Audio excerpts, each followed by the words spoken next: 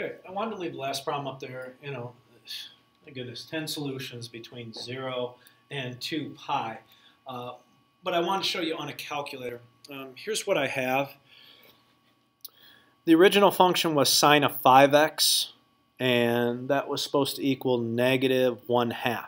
So you can see I can't think in the mirror. All right, the first function I have is just the normal sine graph. Second function, the sine of 5x, and the third function, y equals negative 0.5, just to show you here. So when I go to graph this, okay, I do have this from 0 to 2 pi.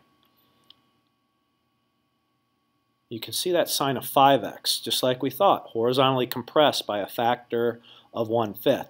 Now, if I remove the original sine graph, might get a better idea here. So let me just clear this guy out and re-graph this. Okay, so we just have sine of 5x,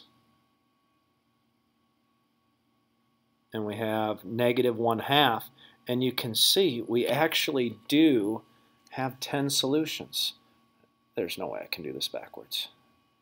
It's not going to work. All right, so 10 solutions. Count them up. From 0 to 2 pi, it is hitting, I'm saying it, I'm referring to the y equals negative 1/2, is hitting that sine of 5x at 10 locations. What are they? Well, yeah, that's what we got right here. Right? So algebraically speaking, this is the way you want to handle it. I don't know if there's an easier way. So we just list out multiples, of these particular angles. We're looking basically at coterminals. That's all we're doing by adding this 12 pi over 6, which is just 2 pi. So just get coterminal angles for these. How many you're going to need? There is a way to determine it, but it's not a hard and fast rule guaranteed by any stretch of the imagination. So, let's not try to come up with rules here. Just list a bunch of them and then, figure out which ones you don't want after that. Again, we figured out the ones we didn't want because you're solving the equation 5x equals 7 pi 6, 5x equals 19 pi 6, 5x equals 31 pi 6. You're dividing each of those by 5.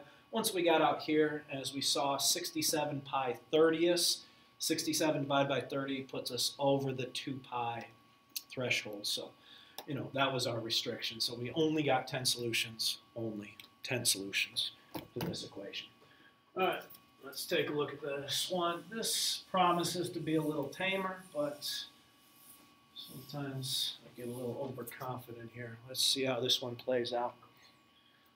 All right, so we have tangent of 2x equals the square root of 3. Now, we do have a tangent double angle formula, but I don't think that that's really what we want here. The 2 tan of x over 1 minus tan squared x equals the square root of 3.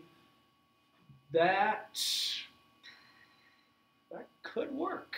I suppose if you cross multiply and then factored, that might actually work. I don't want to think about it though. Because what if this is a 3 or a 4 or a 5? Not going to happen. So I'm thinking maybe I don't want to do a tangent double angle here. Let's just say, like we did last time, let u equal 2x. And so we are solving tangent of u equals the square root of 3, at least initially. So tangent of u equals the square root of 3. Start with your principal value. That'll help us from 0 to 360, and then ultimately 0 to 2 pi. So what is the tan inverse of the square root of 3? That is 60 degrees. 60 degrees, or talking pi thirds. So if we go 0 to 360, x less than or equal to 360, as per usual, we could say 60 is solid. We'll take it. It is between 0 and 360. Well, where else is tangent positive besides quadrant 1? The answer is quadrant 3. So quadrant 3, reference of 60, we're looking at 240 degrees. 180 plus 60 more. So 240 degrees. Ultimately, let's go to radians here. So 0 less than or equal to x, less than or equal to 2 pi. 60 degrees, we've already said, is pi thirds. How many 60-degree angles is 240? That'd be 4 pi thirds. All right, so what we did last time is we said, okay, what does u equal? U equals pi thirds, or 4 pi thirds. But unfortunately, this was not the problem given to us. They didn't say tangent of u equals the square root of 3. They said tangent of 2x equals the square root of 3. Well, we let u equal 2x temporarily. Let's start listing some multiples because we got to change the u back into a 2x here. So what are we adding? We're adding 2 pi, aka in this case we need a third. Looks like 6 pi thirds to make it easy. Let me add correctly this time. Pi thirds plus 6 pi thirds, 7 pi thirds, plus 6 pi thirds is 13 pi thirds, plus 6 pi thirds is 19 pi thirds. How much further? Add another 6 pi thirds, that's 25 pi thirds. I'm going to say etc. If we do the coterminal angles for 4 pi thirds, well, you get your 10 pi thirds, you get your 16 pi thirds, your 22 pi thirds, your 28 pi thirds, etc. All right, it's not about u, it's about 2x. So again, here's what's happening. U is equal to these if we leave it unrestricted, so from 0 to infinity, right? Just listing out all these coterminal angles. Well, we're going to say 2x literally is equal to pi thirds. 2x is equal to 7 pi thirds.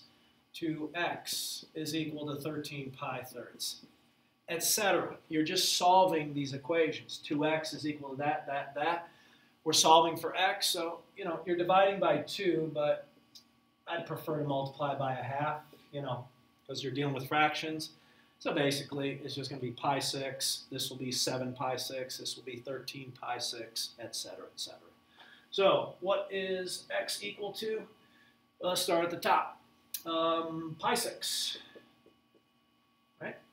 Pi thirds times 1/2. 7 pi thirds times 1/2 is 7 pi 6.